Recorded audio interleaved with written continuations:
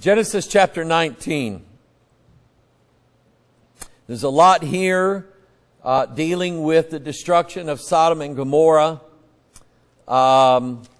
Let's read down through this for a while and not just stick with what I have up on the screen, but let's read down through this for a while, then we'll have prayer. There came two angels to Sodom at even, and Lot sat in the gate of Sodom. And Lot, seeing them, rose up to meet them, and he bowed himself with his face toward the ground. And he said, Behold, now, my lords, turn in, I pray you, into your servant's house, and tarry all night, and wash your feet, and ye shall rise up early, and go your ways. And they said, Nay, but we will abide in the street all night. And he pressed upon them greatly, and they turned in unto him, and entered into his house, and he made them a feast, and did bake unleavened bread, and they did eat. And but before they lay down, the men of the city, even the men of Sodom, compassed the house round, both old and young. And I want you to underline old and young in your Bible. I am telling you, the sexualization of children is taking place right now through, number one, the government school educational programs. We heard, who told us this? I don't want to get this wrong, but I believe it was in Arizona. A school district had shown literally pornographic material to elementary school classes and was talking about various things. Well, that's a violation of the law. That's breaking the law. That is called contributing to the delinquency of a minor. And one brave, I can't remember who they were, but they had went and talked to a judge about it, and a judge said, I'll back you up. And at the next school board, school administration meeting, this person stood up and said, I have a judge on my side. It is Judge so-and-so, and gave his title and what judge he was over and everything like that. And that person said, the following people who are on the school board and school administration, you will either resign this evening or this judge is going to send the police to your house to have you arrested for contributing to the delinquency of a minor because of that event. I went, whoa! Yeah! But believe it or not, there are communities where to them that would never happen. That would never happen because they're so liberal. They believe that the earlier you sexualize a child, the better off they are in life, because then that will reduce in their mind all of the old taboos about, what adults do and so on, and then they will be more free in life to live a better fulfilled life because of it. That's how some people believe it. Places like San Francisco, that's all they've been taught all their life, and that's what they believe. But anyway, it's not that way in a lot of places in America. So anyway, the sexualization of children taking place in the public schools, you can see it in children's cartoons. If you watch Nickelodeon, if you watch Disney, if you watch these other children's cartoons channels, you can see the sexualization that is taking place. That at the lowest age possible, they are introducing alternative lifestyles. They're introducing all kinds of things. Some of the toys that are being made, and I remember talking about this here a while back. There was a series of dolls that was put out and they would be sort of like you couldn't figure out what gender the doll was, but if you raised the pants or the skirt up, and rubbed your finger across the place between the legs, the doll would go, "Ooh, that tickles," or "Ooh, that feels good," or what? Yeah, I'm not kidding you. Making dolls, that is sick. It is disgusting. But that's what's going on. And when you read this Bible, when the Sodomites approached Lot's house, it was the young and the old. It is the old Sodomites who are creating the young Sodomites. Do you believe that? I'm not saying it's this way in every case, but in a majority of adult Sodomites, they were sodomized as children, usually by a close family member or a close neighbor. Usually. That's how it's done. This is how we've gotten into what we've gotten into now. So anyway, where was we? Verse 4, "But before they lay down, the men of the city, even the men of Sodom, compassed the house round, both old and young, all the people from every quarter. And they called unto Lot, and said unto him, Where are the men which came into thee this night? Bring them out unto us, that we may know them." We all know what that means, what they wanted to do to these two men. And we're talking probably about hundreds, possibly thousands of young men and old men who were going to pass these two angels around between themselves, taking turns one after another. And Lot went out the door unto them, and shut the door after him, and said, "I pray you, brethren, do not so wickedly. Behold," now this is the sodomization of Lot. The Bible calls Lot a just man.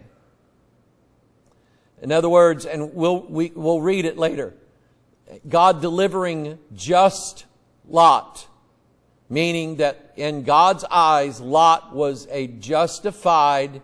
He had been made justified by his faith. And yet, when we look earlier in Genesis 13, Lot was only living toward Sodom. Now, Lot is living inside Sodom. And there is a difference. If you live out in the country, stay there. Don't move into town. Don't move into city. Stay out of town. Stay out of St. Louis. Stay out of L.A. Yeah, stay out of L.A. I wish somebody would have told me that last week. Yeah. Stay out of L.A. You'll never get anywhere anyway. Traffic's too heavy.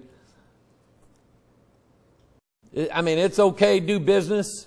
You got to do business different places. You got to work different places. But keep your kids out of certain neighborhoods. Keep your kids out of certain environments. Keep your kids out of those cities. Okay? Keep them out of there. You can tell it has had in its effect, this is just my opinion of what I'm seeing in Scripture. For Lot, to his first thought was to offer his daughters instead of the angels. That thought would not occur to me. But I believe it's because of the vexation. This is what the Bible does say about Lot. Lot being vexed. That means that what he saw going on in Sodom every day influenced him. It altered his perception of things. It caused him to compromise things that he may not have at one time compromised. And I'm telling you, the longer you live in Sodom, the more effect it will have on decisions that you make about raising children, about the value of your children, about the value of your family, about the value even of your own life. Lot would have been best served by living outside of Sodom, still trading with Sodom, but living outside of Sodom. That way his children and he himself would not see daily what was going on inside that city. It vexed him to a point to where he was willing to trade in his own virgin daughters instead of sending out these two angels. Now, these angels are the ones who told Lot in the beginning, we don't need to come in your house. It's like we're supermen. We're gods. We're angels. We can fend ourselves. We can do whatever we want to. These guys ain't going to hurt us. I don't care how many show up. But this is just my opinion now. I can clearly see the vexation and the compromise that living in Sodom has had an effect on the way Lot thinks. If you were to go back in a time machine and bring just a group of men from the 1940s into the year 2021 and let them see what this world has become, what would be their reaction? This is wicked. This is awful. And I didn't say saved men. I didn't say get a couple Baptist preachers and bring them up. I said just go back and get just a group of men, bring them back into 2021 and let them see what has become of the world. Because of the changes that have taken place slowly over the years, we have become vexed by those decisions and by those changes in our culture. And some of this stuff has taken place in some of your lifetime. Some of it's taken place in my lifetime. Those of you who are older than me, it's taken place definitely in your time. You have seen more changes than I have. But just the changes that I've seen is enough. Okay? But I've tried to pay attention over the years of my life at what is happening and what has changed in my lifetime. And I don't like this world. When I compare it to the world that I grew up in as a child, I like that world better. But when I look at that world as a child, I knew that I grew up in the 70s. So definitely there was a lot of problems then. But there was an earlier time in our country when God blessed our nation because even the lost people had certain things that were right. You had, in the military, they all prayed. That was part of military training. That's part of, I watched a Marine Corps boot camp video from 1970. And religious participation was mandatory in boot camp. You had to, those boot camp trainees had to stand in front of that table and read a prayer of thanksgiving to God before they could sit down and eat their meal. That was in 1970. Is it still that way in the military?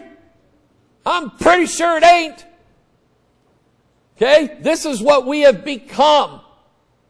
And it's not getting better, it is getting worse. And I have a lot to say about that. Let me keep reading. Here I'm getting off my notes here, but anyway. So he said, verse 8, I have 2 daughters which have not known men. Let me, I pray you, bring them out unto you. Do you unto them as is good in your eyes. Only unto these men do nothing. For therefore came they under the shadow of my roof. I would have slapped Lot silly. What are you doing? Turning your daughters out. What are you, nuts? So verse 9, and they said, stand back. And they said again, this one fellow came in to sojourn, and he will needs be a judge. Now we will deal worse with him than with them. And they pressed sore upon the man, even Lot, and came near to break the door. Now you listen to this. You listen to this. Because as I go through Genesis 19, and again, it's going to take a while. There's a lot in the Bible about Sodom. A lot in the Bible.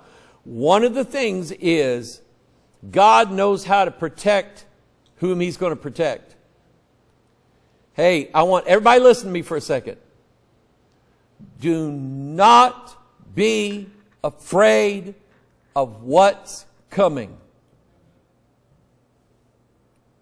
God has been saving and protecting His people long before you were born. They threatened to kill Lot. Did they kill Lot? Were they even allowed to touch him? No. Lot was saved. Lot was saved from the Sodomites.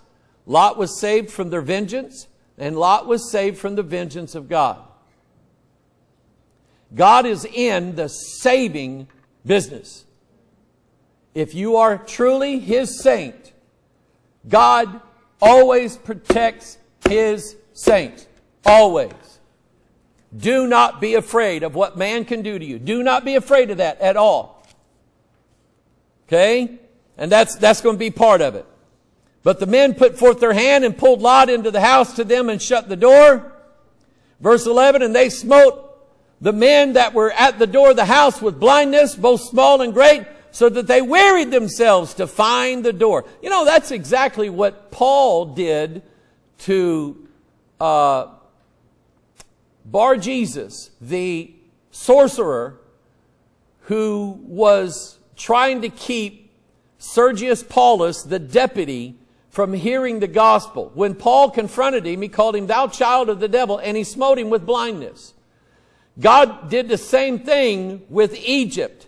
He didn't necessarily smite them with blindness. He just smote them with darkness to where they couldn't see a thing. And yet, it's real funny. I would have loved to have seen that. There was a line going down the field that if you were in Goshen, it was bright sunny daylight, and a line that if you crossed into that line, you're in Egypt and can't see a thing. I would love to see that. I'd like to see that CGI. I wouldn't care. I'd just like to see it in a movie somewhere. Amen.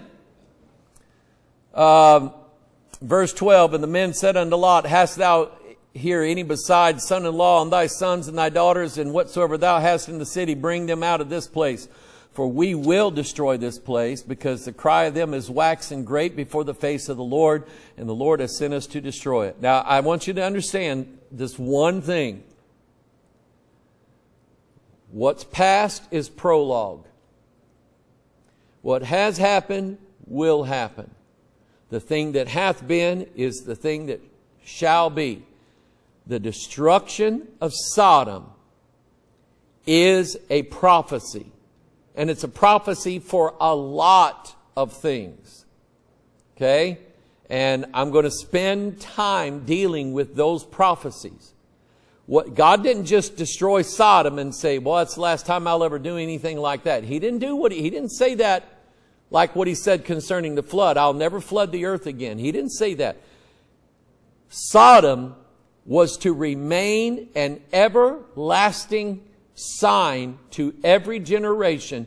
This is what God does to those who refuse His laws and precepts. This is what God does to them. We will destroy this place, because the cry of them is waxing great before the face of the Lord, and the Lord has sent us to destroy it. And isn't it interesting? You read the book of Revelation, who does God use to pour out vials of wrath? It's angels. And here it's two angels that are going to call down fire and brimstone from heaven. And I've got a lot to say about that too. So you just might as well dig your heels in, make yourself comfortable, bring pillows to church and everything else, because we're going to be in Genesis 19 a long time, all right? Lot went out and spake unto his sons-in-law, which married his daughters, and said, Up, get ye out of this place, for the Lord will destroy this city. But he seemed as one that mocked unto his sons-in-law. His daughters chose the wrong men. Be ye not unequally yoked, saith the Lord. You picked the wrong wife. You picked the wrong husband. You're going to be in for a lot of heartache. Those sons-in-law, the Bible says that they had married them, but obviously they had not consummated that marriage, so they were just betrothed to them, engaged, which was still legal back in those days. But they had not been with them because Lot said that they were virgin daughters. But those sons-in-law mocked Lot and said, you stupid old man, what makes you think that that's even going to happen? How about we just, if you're going to leave, won't you just leave us the keys to your house? We'll just stay here. Now we got us a free house to live in. And if you're going to take your daughters, go ahead and take your daughters. We'll just be bachelors living in a bachelor pad, and we can have all the women or whatever they wanted. Verse 15, and when the morning arose, then the angels hastened Lot, saying, Arise, take thy wife and thy 2 daughters which are here, lest thou be consumed in the iniquity of the city. And while he lingered, people, there's coming a day when we're not going to have the time anymore. The time is going to run out. And while you may say, but I still have this to do, I still have that to do, God's saying, I'm sorry, but it's time. While they lingered, the men laid hold upon his hand, upon the hand of his wife, upon the hand of his 2 daughters, the Lord being merciful unto him, and they brought him forth. Underline that, the Lord being merciful unto him. Underline that in your Bible. And they brought him forth and set him without the city. And it came to pass when they had brought them forth abroad, that he said, Escape for thy life. Look not behind thee, neither stay thou in all the plain. Escape to the mountain, lest thou be consumed. And Lot said unto them, Oh, not so, my Lord. Behold, now thy servant hath found grace in thy sight, and thou hast magnified thy mercy, which thou hast showed unto me in saving my life, and I cannot escape to the mountain, lest some evil take me and I die. Lot, you've lived in Sodom too long. Here God is showing you plainly that if you'll just do what he said and trust him, I mean, has he not already saved you from the Sodomites bashing your door in? Has he not saved you from what you're about to see pour down on Sodom? Has not God saved you? Why don't you have enough faith to go to the mountain like the 2 angels told you to go? He has been too sodomized in his mind, and I would say probably lost some of his trust in the Lord. God's still merciful to him, but Lot still has fear, and he's afraid. Let's see here. Verse 20. Behold, now this city is near to flee unto, and it is a little one. Oh, let me escape thither. Is it not a little one? And my soul shall live. And he said unto him, See, I have accepted thee concerning thee this thing also, that I will not overthrow this city for the which thou hast spoken. Haste thee, escape thither, for I cannot do anything till thou be come thither. Therefore the name of the city was called Zoar. And you get this idea that Lot, even though, like I said, back in Genesis 13, he's content at that point with living in the fields. But you see him now living in the city. And when he's told to go and flee to the mountains, Lot still got city boy in him. And what did the last city gain him? Nothing. When the Bible says in Genesis 13 that Lot chose the well-watered plains of Sodom, he was choosing that because he's thinking, I'll have the markets in town, I'll be able to trade and get good money. We'll be able to buy whatever we want. We'll trade well. We'll live well. We'll have merchandise, and that's part of it. Sodom is Babylon the Great, and Babylon the Great is merchandise. Selling, buying, making gain, the love of money instead of the love of God. And it seems to me that Lot has that in him. He's afraid to go to the mountains. Why? Because there's nobody to buy and sell from there. There's no Walmart there. There's no grocery store there. There's no Levi Jeans store there. There's no shoe stores there for his daughters. So he can't live up there. There's a little city not too far from here. They got a Dollar General. We'll be content with that. That's what I'm getting out of this. It looks like Lot has become too cityfied to live out in the country, and that's how he was raised. He was raised by Abraham and taught how to farm, taught how to raise cattle. In fact, they had so much cattle that their herdsmen strove together. God had blessed Lot while he was living out in the country. But Lot chose Sodom and he lost everything. And I guess he forgot how to trust God to live away from the cities again. He should have learned. Lot, raising your family in the city, it cost you your 2 son-in-laws, it cost you your wife. And you were willing to throw away your own daughters. Didn't you learn anything from living in the cities? I want you to think of something. In the state of Missouri, in the 2020 election, who was it that gave the votes of the state of Missouri to Donald Trump? Was it Kansas City and St. Louis together, or was it every other county combined that outvoted St. Louis and Kansas City? It was the country people. You're not going to drive up around the suburbs of St. Louis and find a lot of Trump banners still flying on people's rooftops, but you go down here to Fredericktown, Farmington, Bonne Terre, Springfield, they're all still down there. They're still got them hanging. They're ready for the next election. They say, bring it on. And they're the ones that bought up all the ammo, so you ain't got none now.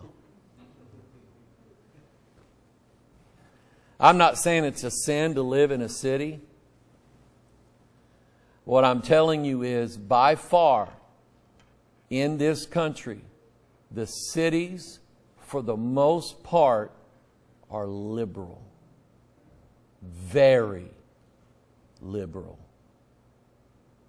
And in the outlying areas, in fact, you can look at a map of the whole country of the 2016 election, the one that we don't think they cheated on much, and look at all the counties that went red, and look at all the little bitty counties that went blue. And you'll see that a majority of the people who don't live in the big cities, I'm talking about St. Louis, Kansas City, Minneapolis, Chicago, New York, San Francisco, LA, you know, places like that. That's what I'm talking about. You couldn't pay me to live in Los Angeles or New York City or San Francisco. God, please do not move this ministry to San Francisco. Seattle, Portland. Who wants to move up there where they voted in drugs, or you get all the free drugs you want now? Who wants to move up there? Nobody with a brain. We see the sodomization of all the cities in this country, do we not? But the country folk, it seems like they're the ones who still got some sense of what's right and wrong. Okay? And it's basically the battle between two cities, heavenly Jerusalem and mystery Babylon the Great. Well, let's see here. It's a little after 4. Let me read just a little bit more. Verse 23, the sun was risen upon the earth when Lot entered into Zoar. Then the Lord rained upon Sodom and upon Gomorrah brimstone and fire from the Lord out of heaven. By the way, there are 2 other cities. Sodom, Gomorrah, Admah,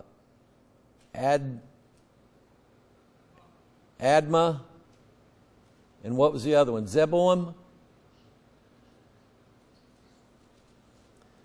4th kingdom. What God did to those 4 cities is how God is going to do this world through the 4th kingdom. Okay? There's a connection there, and I'm going to show it to you as we move on. The Lord rained upon Sodom and Gomorrah brimstone and fire from the Lord out of heaven. I've been told that archaeologists have discovered some sort of brimstone, which is sulfur pit, that was like, 100 miles away from that area. And they say there's evidence that it exploded and blew all those chunks down. I'm not sure of that. Because when I read this, it doesn't tell me that the brimstone and fire came from some sulfur pit somewhere. It tells me that it came from heaven. Now that is a clue. That is a clue for those who know the Bible. Okay? Fire coming down from heaven. What is it the false prophet is going to show everybody in the world that he can do? Call fire down from heaven. And that, to me, is related to this. Okay? And he overthrew those cities and all the plain and all the inhabitants of the cities and that which grew upon the ground. But his wife looked back from behind him. She went backwards, didn't she? And she became a pillar of salt. So I'm going to stop right there. And like I say, there's a lot to get into on this. So just be prepared for it. I told you, anything that I study, I don't like leaving chicken or even chicken batter on a chicken bone. The batter and the meat comes off, and then the bone's done. Okay? Especially if you really like the batter that it was fried in. Get that off of there. And that's what we're going to do with this. All right? Let's stand to our feet. We'll be dismissed. I want you to think of fire, the 4 cities. Study the word Sodom and Gomorrah all through the Bible, Old and New Testament. Study every place that mentions it. In the book of Revelation, God called Jerusalem Sodom. What does that tell you? All right, let's pray. Father, bless your word. There's a lot. God, there's so much here.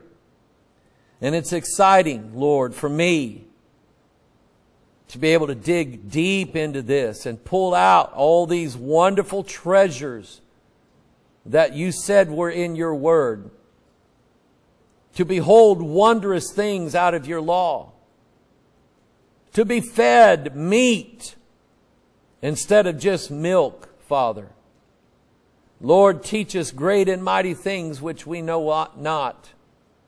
And Father, while we're on this earth, Lord, just help us to just pretend in our mind, God, that we've got another 1,000 years down here and we're just going to spend it learning everything we possibly can about your word so that when you return, you'll find us ready. We've studied to show ourselves approved unto you. So bless your word in us, we pray in Jesus' name. And all of God's people said, Amen. You are dismissed.